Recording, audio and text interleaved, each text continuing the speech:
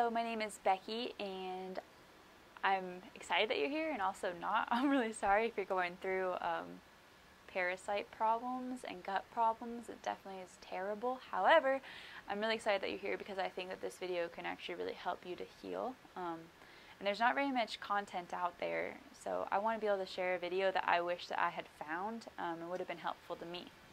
So, let's see here. So I wanted to make this video for a really long time. I've been feeling cruddy for 2 years trying to fix it, and I tried a bajillion different things. I've read hundreds if not thousands of articles trying to figure out what was going on with my health, and I could not figure it out. I would think that I had got it on the head, and then I was wrong, and I've been experiencing problems for a long time. I probably haven't felt good since I was about 17, and I'm about 25 now.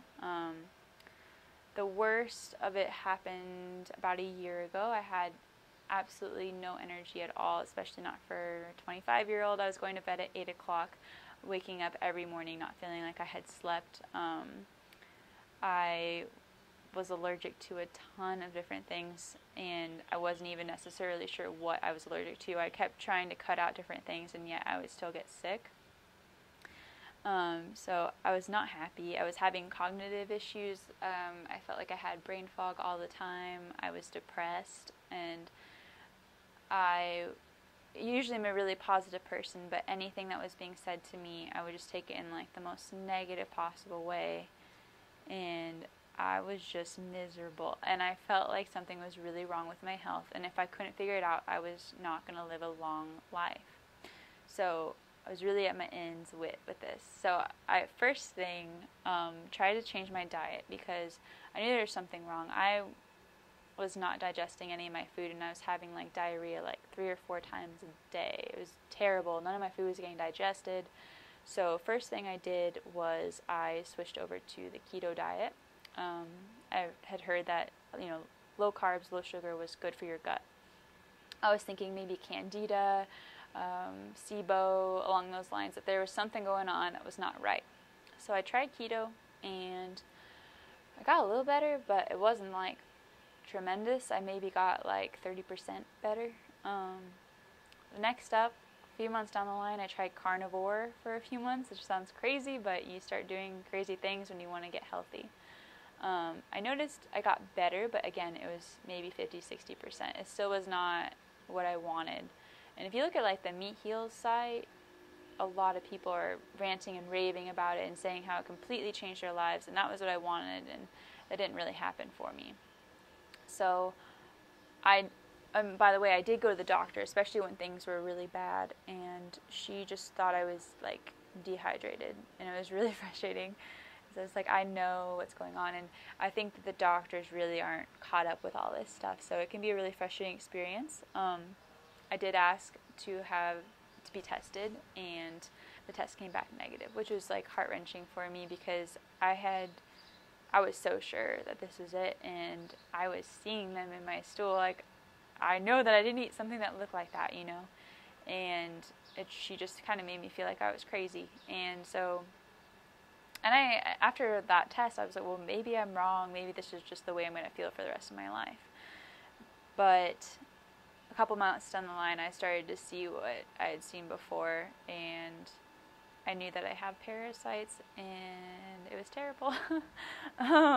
So I started reading a really good book.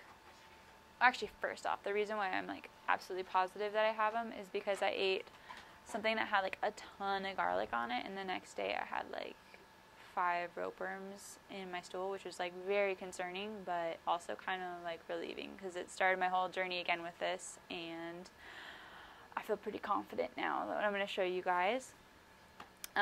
So first off, big problem with people with parasites is that they usually have low acid in their stomachs.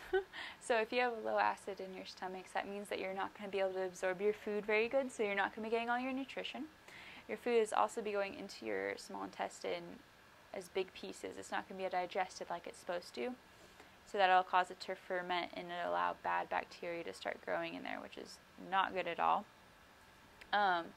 So that causes a lot of bacterial problems, and not having acid allows parasite eggs to go into your stomach and not be killed like they should have been, but to then actually go into your small intestine and start to live there.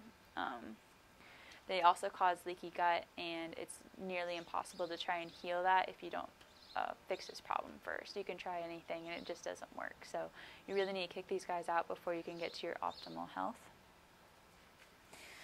Let's see here.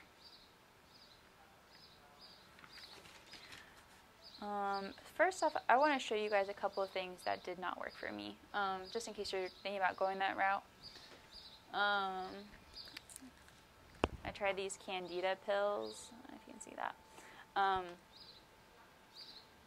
They really, I mean, they might have done something, but it was not enough to be noticeable. And you want a solution. You don't want to just be taking a bunch of pills that are going to be costing you a lot of money in the end. I've spent a lot of money on all this stuff. I also tried this stuff called Intestine Pro. Both of these have had great reviews on Amazon, so by all means, they might work for you, but they just did not work for me. This one made me constipated, and that's like one of the worst things when you are trying to detox and get these out of you, because they have viruses and heavy metals that they're going to be releasing, and this is not conducive to getting them out. Let's see here. Now, one thing that did work was this Paragard. I took this for about a month. I don't know if it's just because I have such a bad problem or whatnot, but it did not do the job. It started it, and it definitely got me going, but I don't know. I don't know about taking this long term, because I feel like after a while it kind of made my stomach acid even worse. At a certain point I was feeling like my food was just sitting there and it was no longer like being digested, which is not cool. But with this stuff, you're supposed to put about 30 drops into your water 4 times a day, and you're supposed to take it for quite a while. Like, anything suggests like taking it for 3 months. However, I just didn't feel like my body could handle taking this for that long. But I'm going to keep it and take it like a little bit in the morning every day. I don't see it be harmful. It could probably be helpful like that. Let's see here.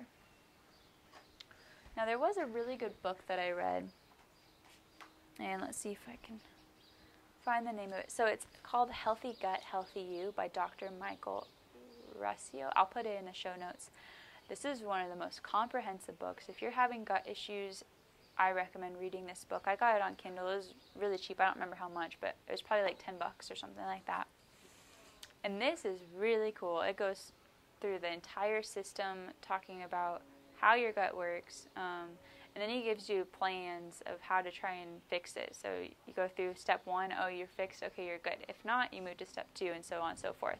So I think this could be a great way for you to understand how your body works better, and maybe get some more clarity on what's going on. And maybe you don't have parasites. Maybe this will be able to help you. So let's see here. So I've tried everything that they suggest regularly. If you look up you have parasites and you look at the tinctures, look at everything that you can try, garlic, onion, whatever. I've been doing that for months, and it was not enough for me. So I actually started taking nettle tea for allergies. And little did I know at the time, this is actually really good for parasites. I started to have stomach issues after taking this and realized it was because it was killing parasites. So I had to slowly work into that one. I worked my way up to having 4 cups a day, and I'm now at the point where having a cup of that's not going to cause any problems. I still drink it, though.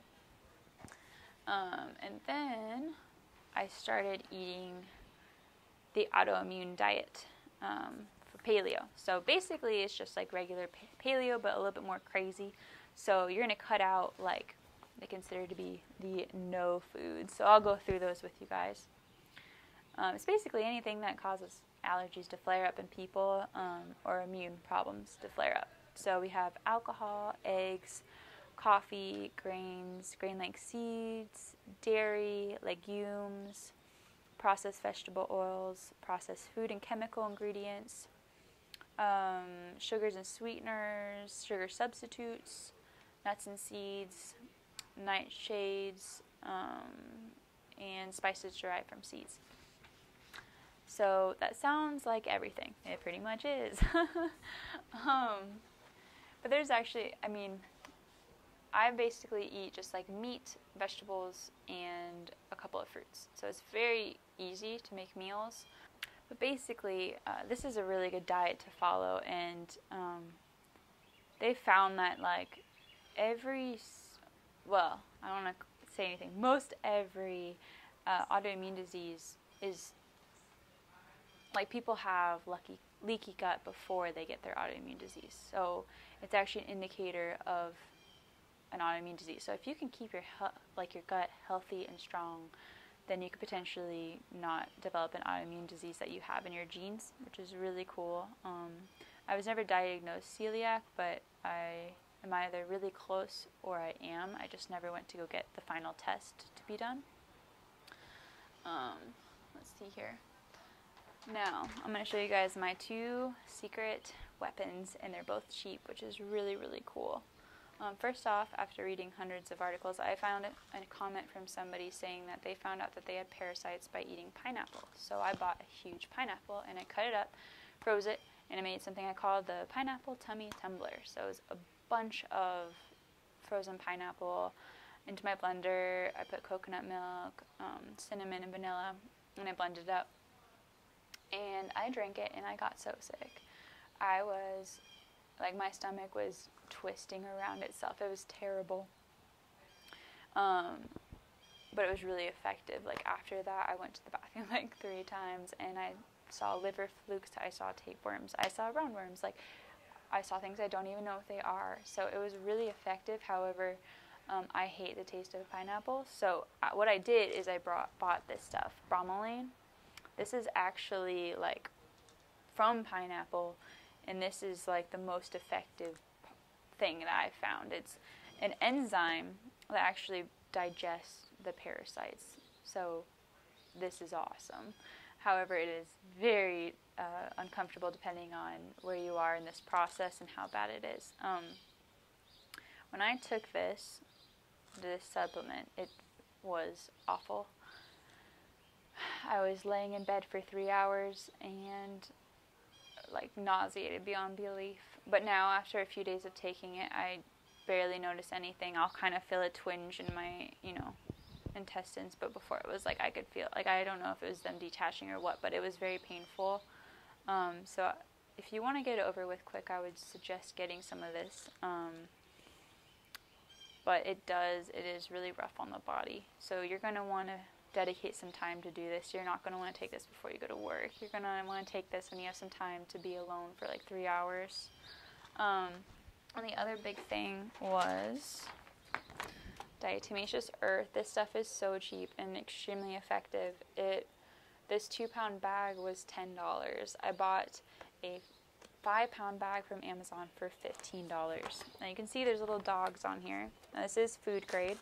This is commonly used for dogs to deworm them, so it works. What it is it's basically little tiny fossilized zooplankton shells, and these are so tiny, it's like a powder. You actually can't breathe this in because it would actually cut up your lungs because your lungs are so thin, but it's okay to take to digest it.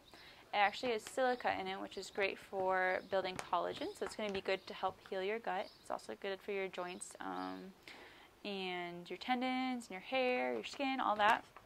It's also great at killing parasites. So this stuff is like glass for them. It's going to cut up the worms and help to kill them. That with the bromelain is, to me, like the perfect killer. I started taking about like a teaspoon of that a day, and now I'm up to 2 tablespoons a day. I'm taking one in the morning and one at night, and that does cause some like brain fog for me, and problems like concentrating and some headaches, but it doesn't really seem to cause any like any digestive problems. Let's see. Yeah, that's about it. I have a lot more that I could talk about. However, I just really wanted to get this video out there and maybe help like one of you that really needs it, or hopefully more, but I don't know. if there's anything else that I can help you guys with, or if you have questions and want me to go over something like in a little bit more depth, I can do that for you. I would actually be happy to. So thank you very much for listening, and I hope this helped you out. Thank you. Bye.